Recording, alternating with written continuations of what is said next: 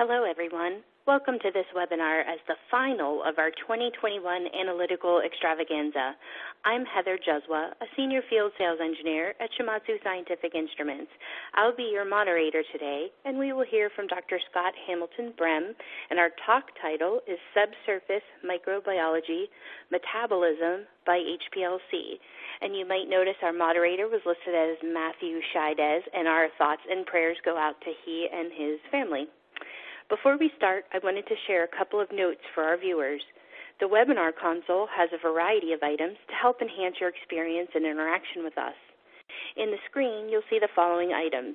The slides will appear on the left-hand side. Directly under the slides, you will see a resource list with clickable links relevant to the material being presented today. On the top middle is the widget for questions and answers. Please submit your questions during the presentation through this widget, and we will answer them during the Q&A session following the presentation. Just below the Q&A box are the moderator and speaker bios. You may expand the items here to learn more about us. On the right are survey questions that you may fill out anytime during or after the presentation.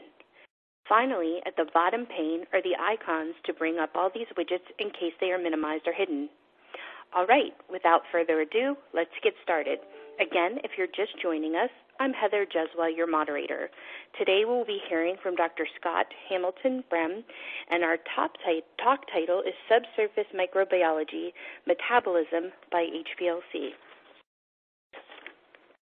Scott Hamilton Brem received his bachelor's degree from Cal Poly in San Luis Obispo, where he studied bacteria inside the abdomens of prehistoric bees trapped in amber. He worked for the biotech company Promega Biosciences for 4 years before returning to academia. He received his PhD in biochemistry and molecular biology from the University of Georgia in Athens, Georgia. At UGA, he studied the model hypothermophilic archaeon pyrococcus furiosus and how it reacted to iron sulfur nitrogen-based antibiotic molecules. He discovered his talent and skill of culturing thermophilic microorganisms, and this skill set led him to work as a postdoc at Oak Ridge National Laboratory. At Oak Ridge, he worked for the Bioenergy Science Center, whose mandate was to research the application microbiome-mediated consolidated bioprocessing to generate biofuels. Afterwards, Scott was part of the Division of Earth and Ecosystem Sciences at the Desert Research Institute in Las Vegas, where he studied and cultivated strict anaerobic thermophilic microbial communities from the deep subsurface of the southern Nevada desert. Now he is part of the microbiology department at Southern Illinois University in Carbondale, where he is continuing his research into culturing deep subsurface microbes and bacterial-driven biofuel production. During the beginning of the 2020 COVID-19 pandemic, Chicago was fighting against becoming a new hotspot for the virus. Testing in Illinois slowed when the availability of viral transport medium became strained. The governor of Illinois made an emergency call to university researchers to make the viral transport media in an effort to protect the state's citizens. Scott's lab rallied, pulled support from other departments of the microbiology and zoology in Carbondale to answer the governor's call. Professors and student volunteers together produced 115,000 vials of the viral transport medium for the state of Illinois in just over 2 months. With that, I'll hand it over to Scott.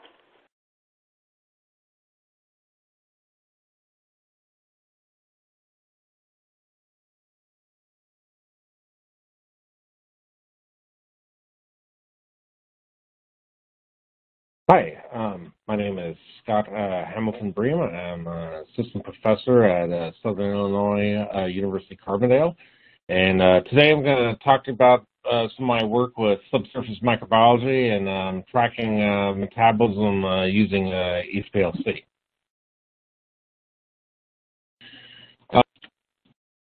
Okay, so to give you a little background about my lab, I started about 5 years ago. I'm up for tenure this year. My original interest in microbiology has been the extreme and unusual microorganisms that you find out there in the world. And but also I started working with like microarrays initially, and but also I was always still very good with computers, so I was trying to find a way to be able to kind of combine multiple worlds together. And so isolation, characterization of novel microbes kind of takes me into multiple realms. So one of freshwater and marine environments, from you know, like algae blooms in freshwater lakes to even squid, marine squid found in Hawaii. Also, from freshwater systems, you may have remediation problems, such like acid mine drainage, for example, or even radionuclides. And then, so this is where I get to bring in the computers on it. So I build computers to be able to help me assemble large data sets. So the big data and all that good stuff. But I'll talk specifically about like one of the things I need to do a lot in my lab, which is assemble genomes to get large data sets to close the genome, so I can use that as a tool to be able to I can characterize novel microbes. And then the subsurface. While in microbiology we pay a lot of attention to the surface, and we know a few things about that, but even then we're a little bit at a disadvantage. In the deep subsurface, it's even worse. We know very little about these microbes down there. They are essentially cut off from the surface. So how does that work? And so that's where I'm trying to understand the metabolism becomes key.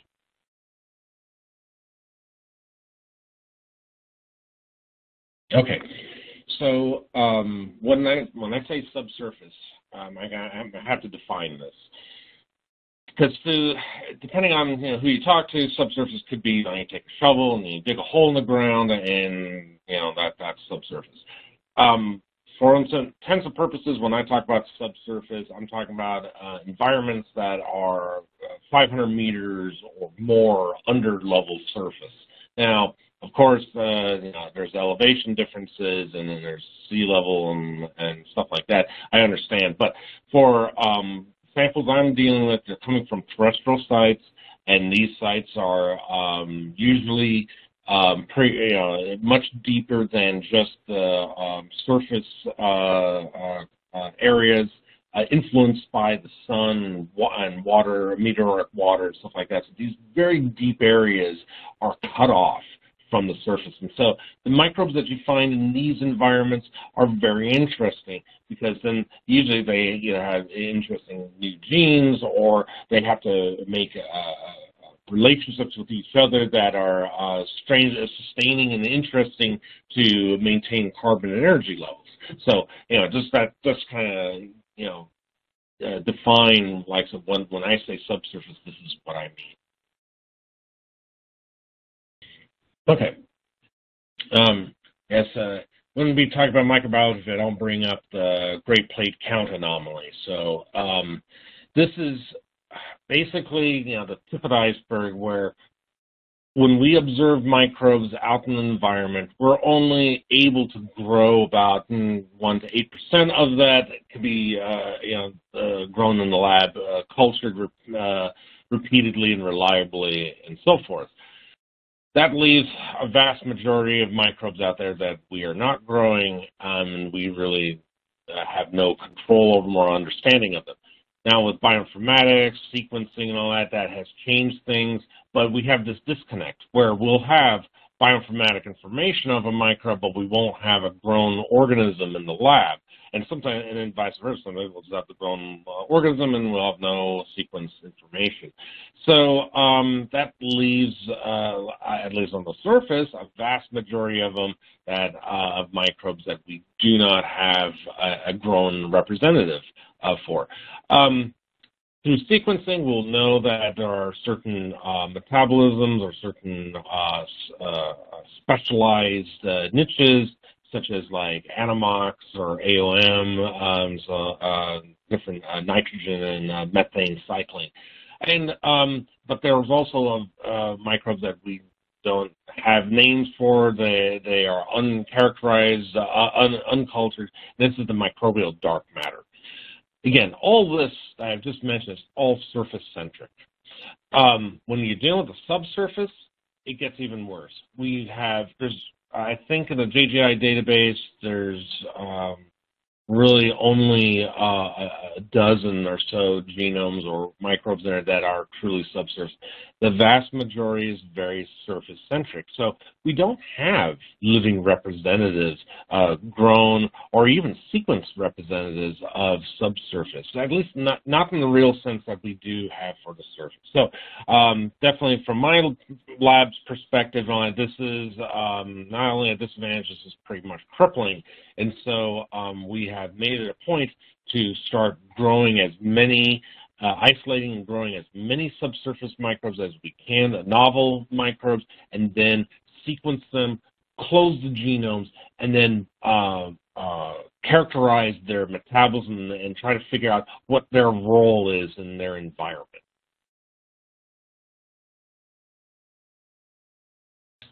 Okay, so here I want to just kind of show, so of the organisms that are out there that are available for scientists to do research, they're coming from oil wells, water boreholes, geothermal heating systems, gold mines, and so forth.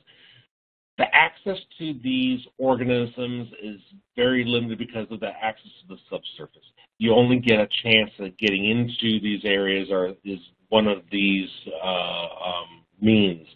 There are, if you look at geothermal hot springs, like you can look at them as windows to the subsurface, but it's also very challenging to be able to collect a sample, a discrete sample that is not contaminated in some way from the surface, either through water or equipment or whatever. So by far, it is very challenging to acquire a true, pristine sample that have microbes that are coming from the deep subsurface.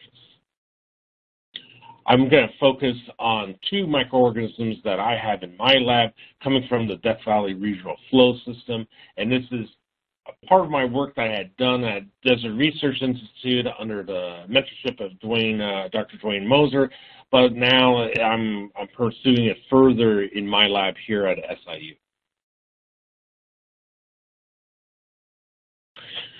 So one of the things I've, in my experience of growing extremophiles and focusing on subsurface microbes, you want to have a kind of a strategy, be able to grow these microbes and knowing that no one method is going to work, and so you kind of have to build up a repertoire of different techniques and methods and so forth. For at least for this talk here, I want to talk about short-chain fatty acids, or very simple carbon molecules such as succinic acid or malic acid, fumarate, xylitol, and so forth. So I guess for whatever reason, but I mean this might be a clue in itself, is that these molecules help greatly in my technique to be able to grow and isolate microbes.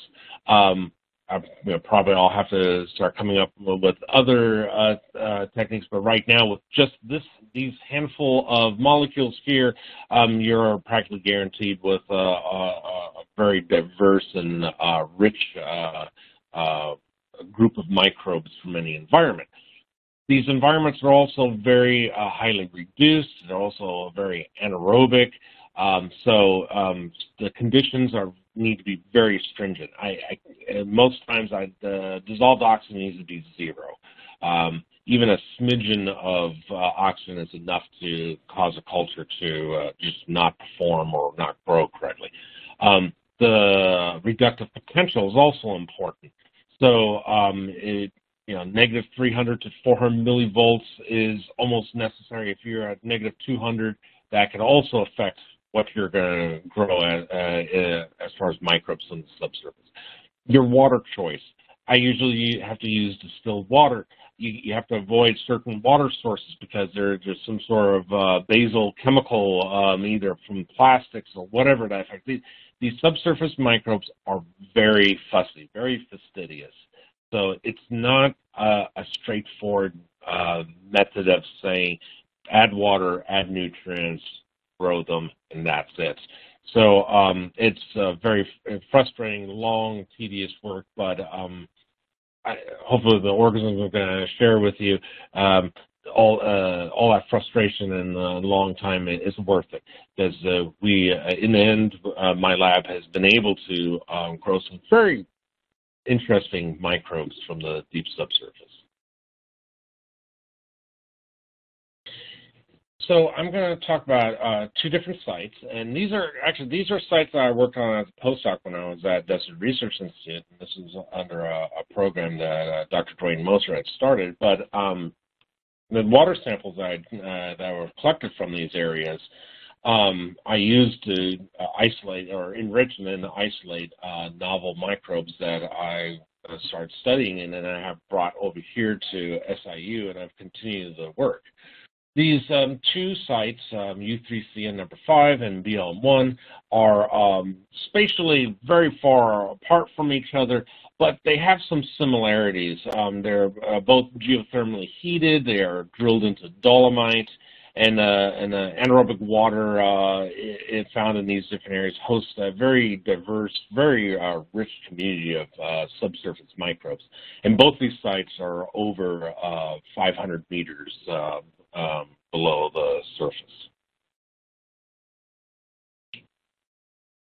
So I don't want to spend too much time on the kind of geochemistry of the site, but some of these sites are very unique and very strange, like such as U3C and number 5 or the Bildy site.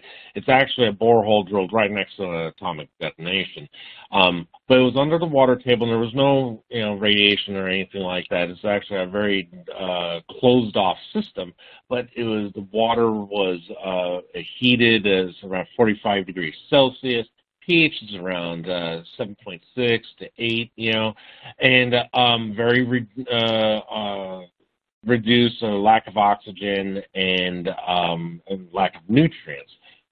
So from this environment, I was able to isolate a new genera of microbes. So this work, this is some of my postdoc work I did at Desert Research Institute.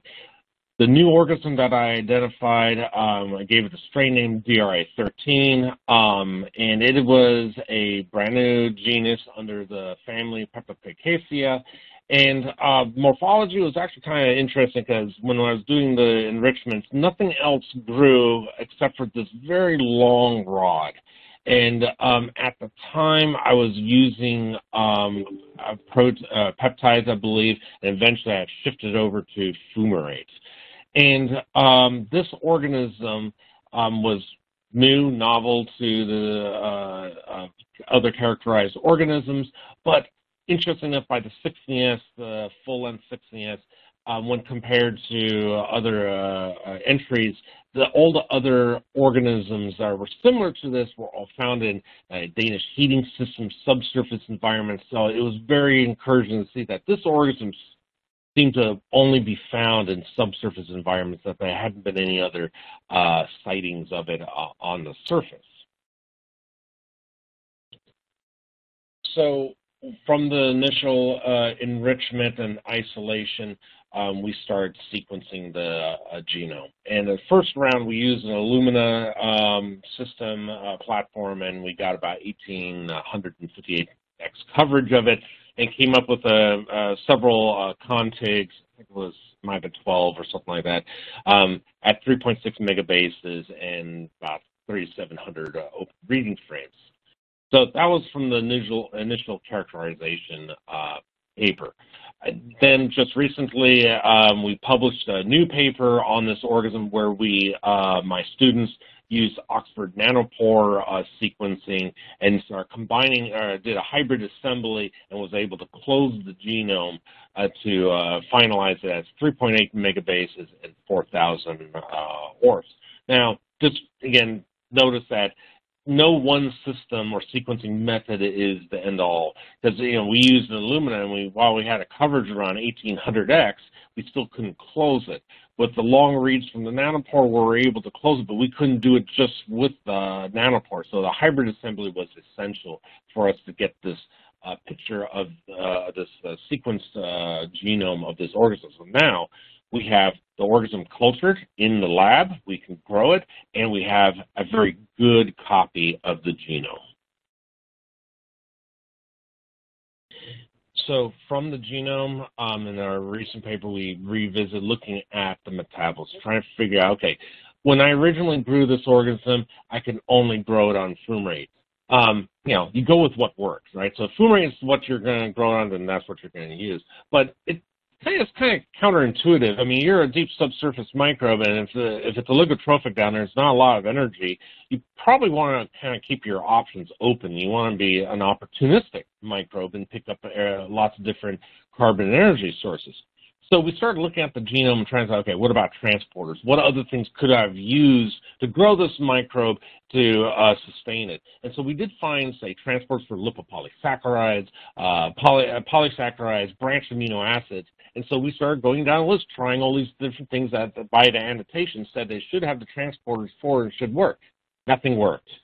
So that was kind of an interesting clue to trying to understand these subsurface microbes. At least for DR13, it was very specialized for fumarate. So if that's the case, then we should be able to track fumarate using instruments such as an HPLC.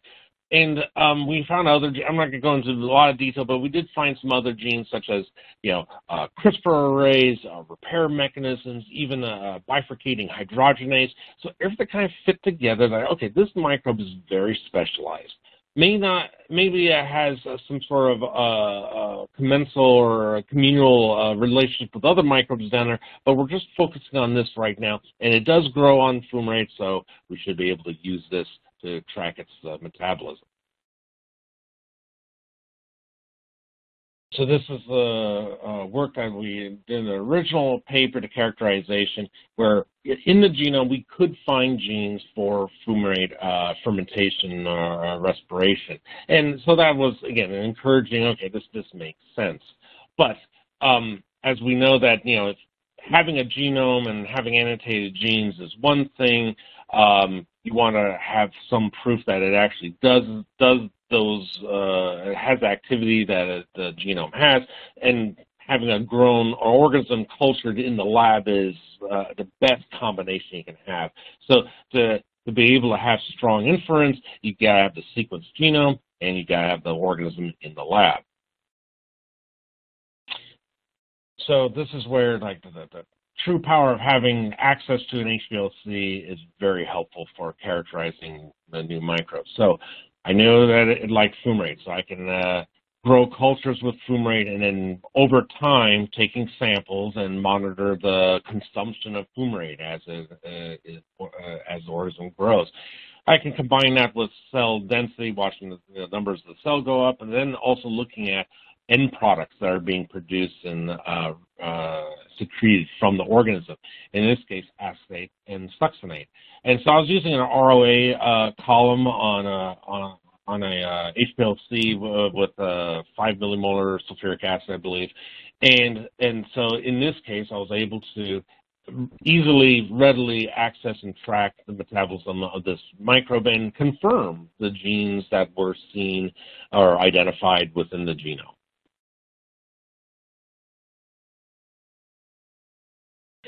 With that closed genome of DRI13, we start also discovering some new things. So one is we have found some embedded prophages.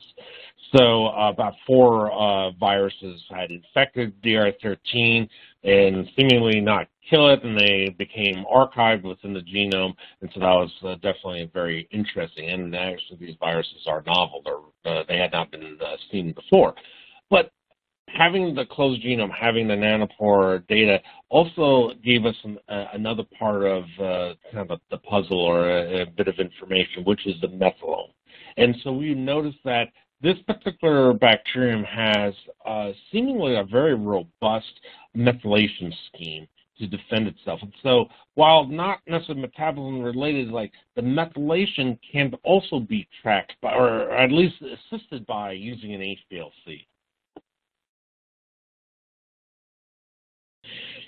So I wanted to talk just a little bit of background on the methylation scheme. I also want to give kind of a shout out to my two students, Trevor Murphy and Ray Zhao, who did this work. And what we're finding that, like, if you look at the genome, there's predicted motifs, and you can say, okay, it should have this amount of methylation. And then when we actually analyze the nanopore, it was like, well, no, really, we have this amount of methylation. And DR13 kind of gave, it was very interesting looking at it and saying, like, okay, it's not behaving as we expected. So this is kind of where we kind of started and said, okay, maybe we should look at this a little deeper into this organism. And yeah, here's a picture of Trevor and Ray. So what we found is that in this particular microorganism, they're using a different motif for their methylation scheme. So this is why there was kind of a disconnect between the predicted number of methylations and the actual observed methylation within the organism through nanopore. What we plan to do now is that we can take the genome and digest it, and then we can run the nucleotides, a complete digestion, and run the nucleotides, and we can actually get empirical direct observation of the nucleotides and the percentage thereof of being methylated. And using a biphenyl column, this can be done, and again, another tool within using an HPLC for characterizing novel microbes, and microbes that are also doing very odd and strange things, at least not according to the current knowledge base of prokaryotes.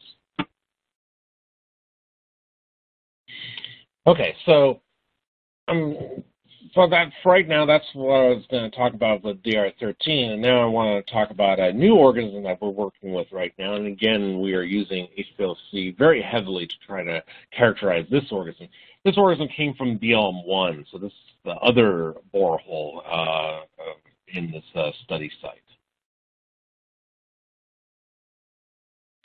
Again, I don't want to go into too much detail regarding the environment which this organism came from, but it is a deep subsurface environment, over 500 meters underground, oligotrophic, geothermally heated. The rock is dolomite and other materials. And this was a project when we're working with NASA where we're dangling literally sponges on strings underground and letting the microbes infuse themselves into the sponge, and then we would reel the samples back. It's one of those things when I teach them in class, it sounds like, the dirtiest thing in your household is the sponge, in your kitchen. And while that sounds very gross, it's actually a really cool thing. Sponges are very handy for collecting microbes. So this is work that will be published very soon, but the organism that we grew and enriched from BLM1, we gave it the strain name SIUC1, and to our great and surprise and also very pleased is that this one belonged to a candidate phylum called OP9. And so we got it growing in the lab. We were able to characterize it and sequence the 16S, and so this is a novel phylum, and so definitely a very fun honor to be able to work with this organism. I'll talk a little bit about its name. It was very kind of special trying to give this thing a name, but here's a 16S of phylogenetic trees, just to show that definitely it's found squarely within the phylum OP9 and within the domain bacteria. So similarly like DR13, we started growing the microbe. We found a way to reliably grow it in the lab, and so we used an HPLC to start tracking the metabolism, the consumption of the substrate and the production of end products. So in this case, this particular microbe had a penchant for xylitol. So the artificial sweetener, typically in gum. Most microbes can't use it, but this one does. And this is a subsurface microbe.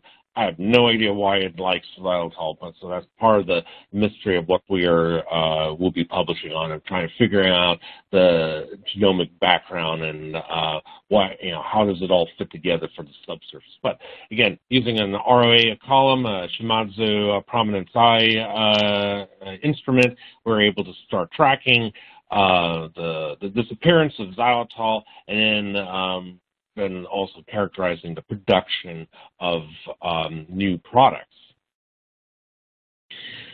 So you're dealing with new organisms, so it's always, I always tell my students that, be prepared for strange. Sometimes new stuff will happen, and you have to start following the breadcrumbs, kind of like solving a mystery of where it takes you. So again, using the HPLC is a very powerful tool. We can watch the consumption of xylitol from 10 millimolar down to 5 millimolar, and we have standards. So, okay, yeah, acetate is being produced, great.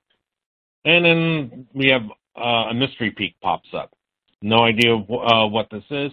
It is tied to the metabolism, so it only appears when xylitol is being metabolized. It changes in height when you change the production or the time when you sample. So while in this case, HPLC is still very powerful, it helps identifying the metabolism of new and unusual microbes. That now I'm faced with a new challenge, and I have to probably get my hands on a mass spec and collect a sample, and then or even do a whole cell extract and start trying to isolate this peak and finding out what it is. But for me, and working with new and unusual microbes, this is part of the fun, and also with my students who get to learn, they get to use the instruments, they get to solve the puzzle, and it's very rewarding in that sense as well.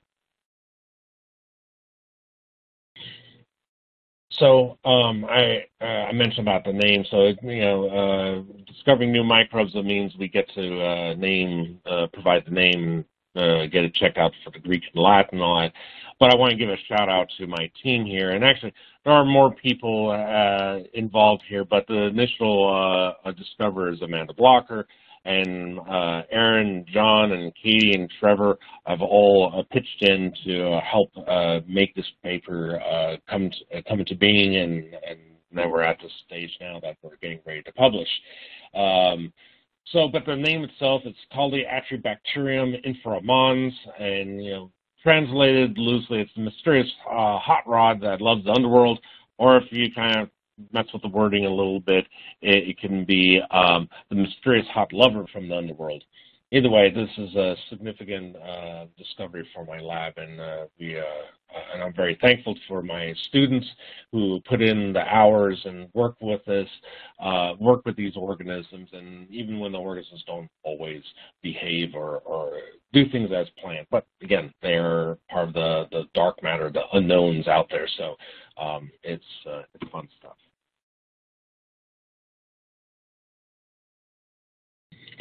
And thank you for sitting in on my talk. And here's again a listing of the people in my lab, current and those who have graduated, and my collaborators. Again, I'm used to developing talks as I go, and I want to I can at least acknowledge too my work at DRI. A lot of this I couldn't have done if it wasn't for the mentorship and direction from Dr. Dwayne Moser. And but my funding sources are from SIU, NASA, DRI, and also just scholarships and other grants that students have won as well. But I will entertain questions, and I hope you enjoyed this little snippet, this little look into subsurface microbes, and trying to figure out what they're doing and how they're doing it. Let's thank Scott for such an exciting presentation. Again, under the resource list, you can find more information about our analytical solutions. If you have not had a chance, please fill out the survey questions on the right-hand side to provide feedback and request additional information. This is our final live webinar of the 2021 Analytical Extravaganza series. We encourage you and your colleagues to view our recorded webinars, which encompass a wide variety of application areas. The registration link is located at the bottom of this slide.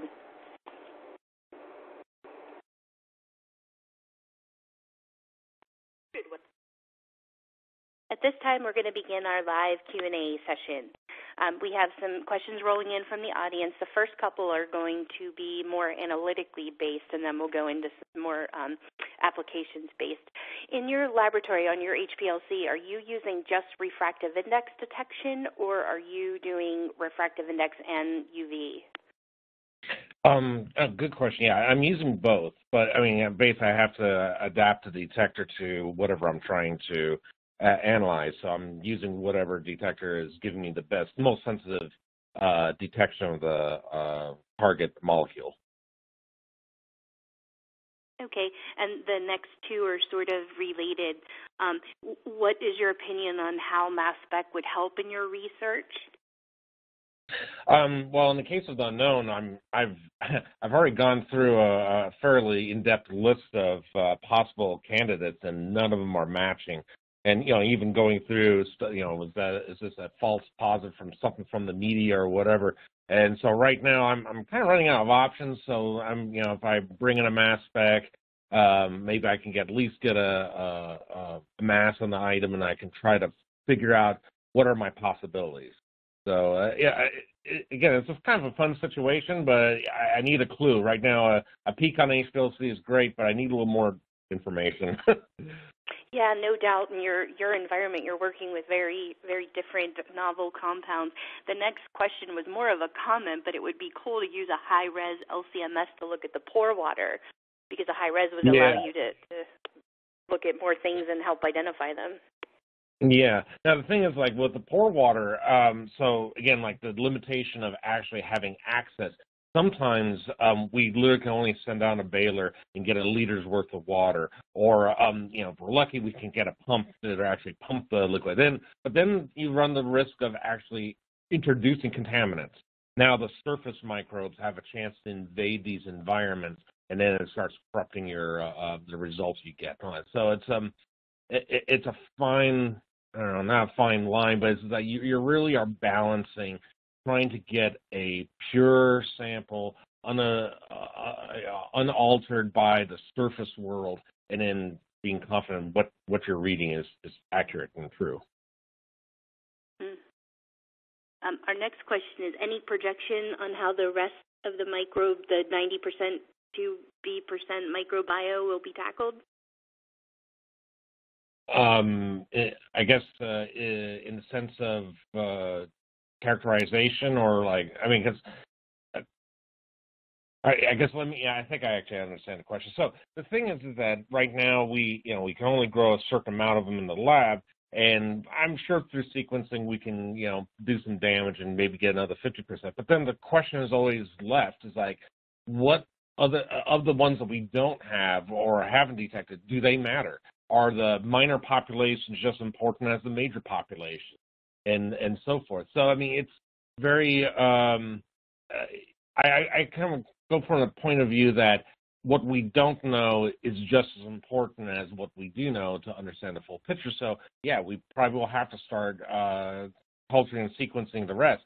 Maybe as far as the culturing, there's issues of the methods. Maybe certain minute amounts of trace nutrients, or there's always new techniques we should be employing, because the Lewis Pasteur techniques, all the stuff we do for E. coli, that's great and all, but the one thing these subsurface microbes have taught me is that you really have to pay attention to the nuances.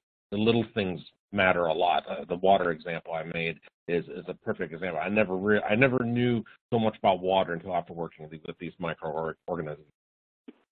No doubt. Your colleague from UGA, Angela Snow, says, "Hi, Scott," and she says, "Is the goal of your project just to identify novel microbes, or are you trying to isolate the most representative or common microbes in that environment? And how do you remove biases due to culturing techniques?" Hi, Angela. Yeah, I saw you're in the list there, so it was good. Well, I would say in the case of like DRI-13 and SIUC1, they are not the major populations in these environments. So that's kind of the strange thing. Yeah, we can grow some of the major populations, and usually they're the ones that have already been characterized, Methylome or stuff like that. So these are actually minor population microbes. Now, in a sense, I can't at this point. I can't be picky. We try a regimen of substrates or techniques to grow microbes, and literally go with what falls out of the sky.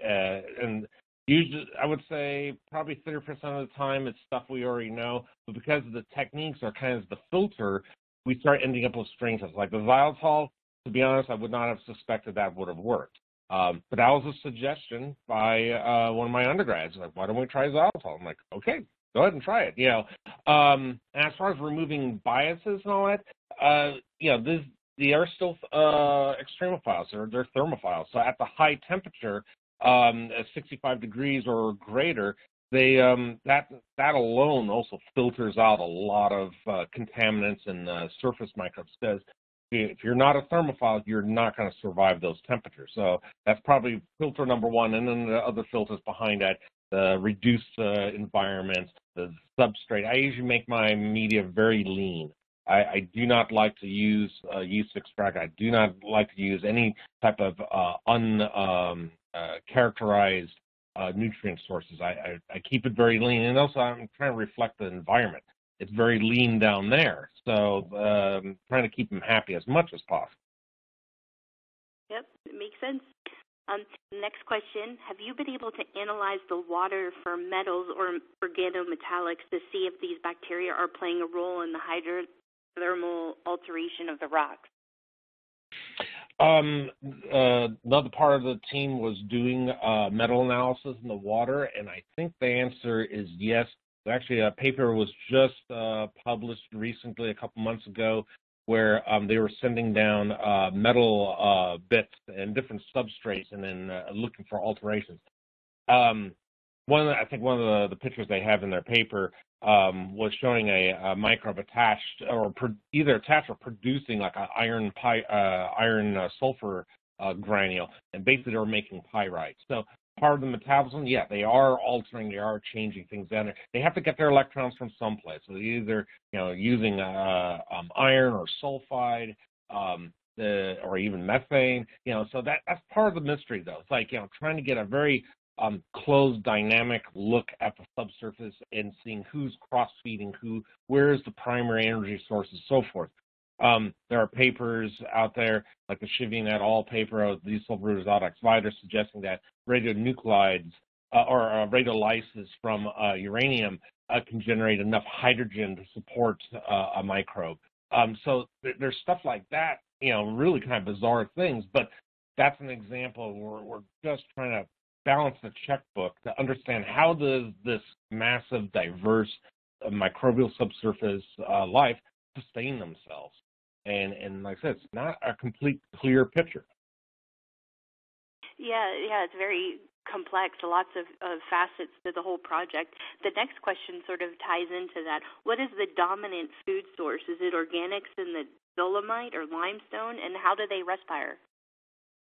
Well, in the case of the sites that these two come from, I actually took some of the limestone, the dolomite, ground it up. I even took concentrated waters and all that. I could not find fumarate. I could not find xylitol. So what I'm growing them on are presumably not the things that they're growing on in the environment. Now, with like fumarate, I can make the argument that this is being cross-fed from another microbe. So this DR13 is a mop-up organism. And then when they start respiring hydrogen after eating fumarate, the hydrogen can be definitely used by another microbe. So that kind of makes sense. With SIUC1, I'm not terribly sure how the xylitol fits in it, but it seems to like other sugars. So at least it's not so narrow that it's only xylitol. But now the question is, okay, is there a large source of sugars down there? Abiotically, probably not. So again, the sugars are probably coming from other organisms. So again, we're trying to build up the repertoire of microbes from the subsurfaces. Right now, there's a dearth of it. There's not many to work with. But I can imagine that you have a foundation of primary producers, chemolithoautotrophs, which are using energy from hydrogen or methane, and they're fixing CO2, they're making sugars, they're making proteins, they die, they either exude this, and then the other microbes being heterotrophs picking stuff up, and then you have the cleanup crews that are recycling this, and this is how they're living down there. And then they have to do this probably at a very slow rate, so this is where a lot of times it's said the life in the subsurface is life in the slow lane. There's viruses down there, so they have to protect themselves from predation. Like I said, it's not a straightforward thing, but it's very fascinating. And to be honest, you look down in the deep, you're dealing with water, hydrogen, heat and all this. Separated from the sun on the surface, you don't have to be on Earth anymore. You could be in Mars or some other planet. I mean, so it's very important to study these subsurface microbes because they're doing things very differently from what we take for granted here on the surface. No doubt. That is so interesting. Very fascinating work indeed. It looks like we don't have any more questions, so I want to thank everyone for the interesting questions that were submitted. And once again, thank you everyone for attending and participating. We'll send you an email with a link to view a recorded version of this presentation anytime. And we encourage you and your colleagues to attend our recorded webinars, and the registration link is located at the bottom of this slide. Thank you so much again, and have a wonderful day.